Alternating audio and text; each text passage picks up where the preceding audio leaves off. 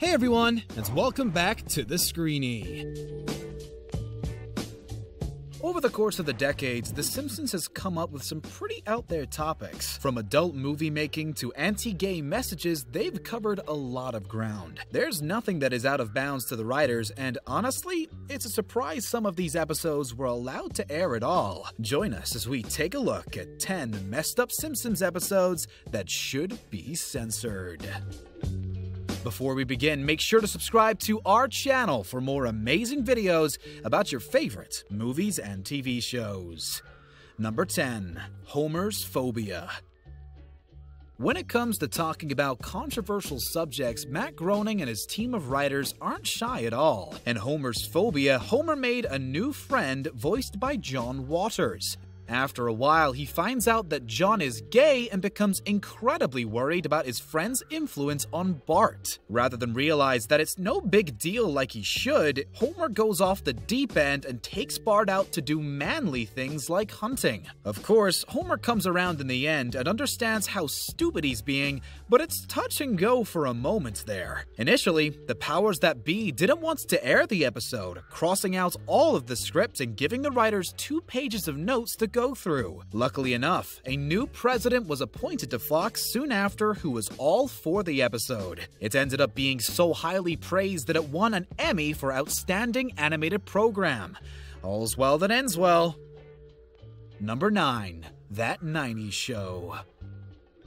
If you've been a fan of the show since the very beginning, then you may remember that Marge and Homer's love story was originally set in the late 70s. As the story went, the two met at high school before going on to fall pregnant and eventually get married in the early 80s. Then, many seasons later, the writers decided to change the entire narrative with an episode called That 90s Show. It was a retelling of the Simpson love story, which saw Marge and Homie meeting in the 90s instead of the late 70s, supposedly to update the story for the modern age. Sadly, fans didn't see it that way and thought it did the series a huge disservice. Although some appreciated the 90s references, it just wasn't the same. A few seasons later and the story was back to the way it used to be, and it's as if the whole thing never happened. Ah, cartoons. 2 Bad Neighbors.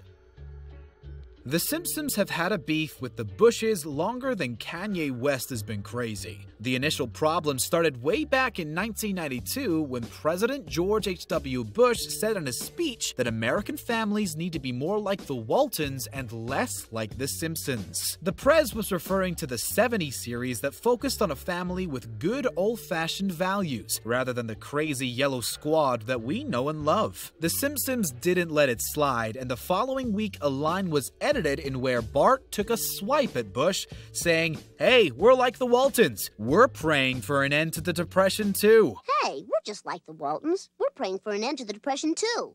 Years later, and the beef was still sizzling on the grill in the episode 2 Bad Neighbors, which saw the former president and his wife Barbara move in across the road from The Simpsons. They end up getting into a prank war with each other after George Sr. takes it upon himself to spank Bart. It's difficult to imagine the current president of the United States being comfortable with an episode like this, isn't it? It's pretty messed up, but the episode was very well received. Number 7. A Streetcar Named Marge.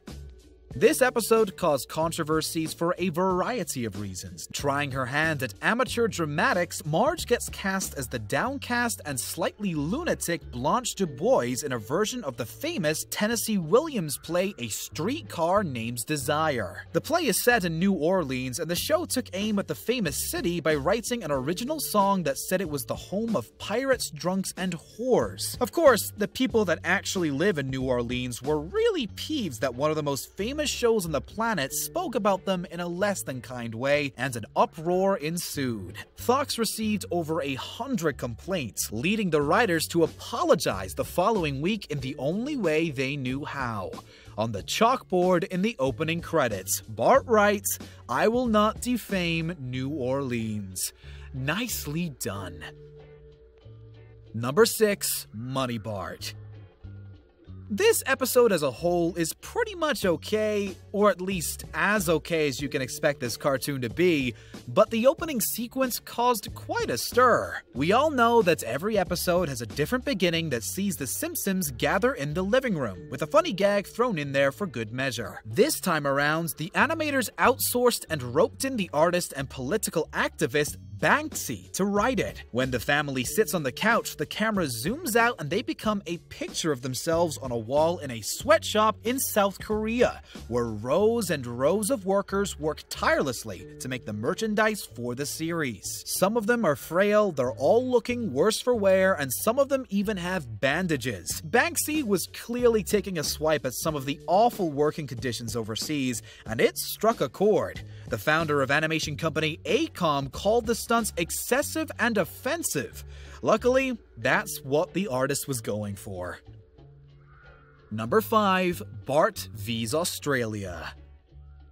The Simpsons go abroad for the first time in this episode, where Bart is indicted for fraud in the Land of Oz. The family travel there so Bart can apologize and try and make peace between the great nations. However, like pretty much anything the Simpsons do, nothing goes to plan. The Australians propose to punish Bart by giving a kick to the butt with a giant boot, but the renegade youngster doesn't accept it and instead moons the judges. Typical Bart. Australians were really unhappy with how they were portrayed and sent in hundreds of complaints to the writers, with some saying that they were depicted in a bad light and made to sound South African. The writers didn't apologize, but instead said that the whole thing was meant to be a parody, and if they didn't get that, it was just too bad.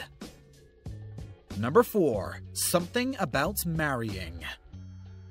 In the mid-noughties, same-sex marriage was a hot topic and not legal in a lot of states. These days, most states allow same-sex marriage and all is how it should be.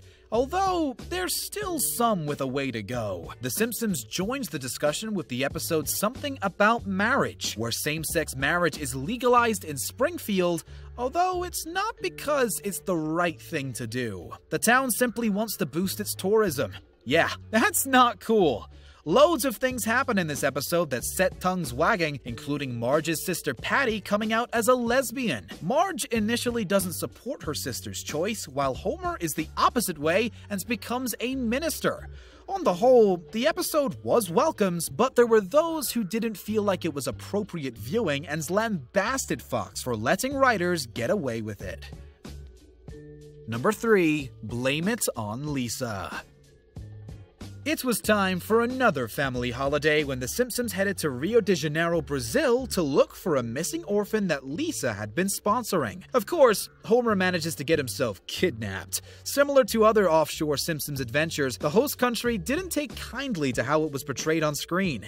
And in this case, we can't say we blame them. Animators made Rio de Janeiro look like a complete dump, full of rats, crime, and kidnappings. They also heavily featured stereotypes that did nothing for the country's tourism and suggested that the dances, the conga, and the macarena were cultural staples when neither dance came from the country at all. Rumor had it that Rio Tour, the tourist board of Brazil, had big plans to sue Fox for every cent they were worth. The government was fully supportive of taking it to court too, but under American law, the show was protected by the First Amendment.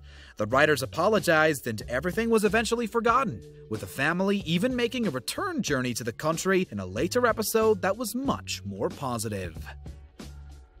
Number 2. Codependence Day. This episode is possibly one of the most controversial in the show's history, mainly because Marge should have divorced Homer for his heinous actions. It's not the first time that the long-suffering wife should have picked up and left, and it won't be the last. The husband and wife duo are enjoying a trip at a winery when the pair starts to get a little sozzled, and Marge goes off the booze. That is, until Homer persuades her to go to Oktoberfest, and they end up getting so hammered that they get in the car and try to drive home. When Homer is behind the wheel, they get into a car accident, and rather than take responsibility for being an idiot, he frames his wife and manages to convince her that she was the one who decided to drive. Marge gets arrested and sent to rehab, but despite telling her the truth of what happened, Marge forgives Homer and the couple stays together. Nothing makes sense in this world. Number 1. The Bonfire of the Manatees. Every now and then, an episode pops up that manages to shock the living daylights out of us, but that's why we love this show, right? The Bonfire of the Manatees had it all, but it centered around Homer getting into trouble with the local mob boss, Fat Tony. Tony agrees to let Homer off the hook if he shoots an adult movie in his family home. So of course, Homer agrees and lets the mob get to work on Lemony Licket's A Series of Horny Events. Marge and co. are none the wiser as the family patriarch sends them off to see Santa, but when they get home early, the entire family are exposed to, well, everything, if you know what we mean. Marge briefly leaves Homer before forgiving him once again. Then there's a brief cameo by Alec Baldwin and some manatees. Seriously, how do they come up with this stuff? Thank you very much for watching today's video. Make sure to subscribe to our channel for more amazing content, and don't forget to check out one of the other 2 videos on your screen.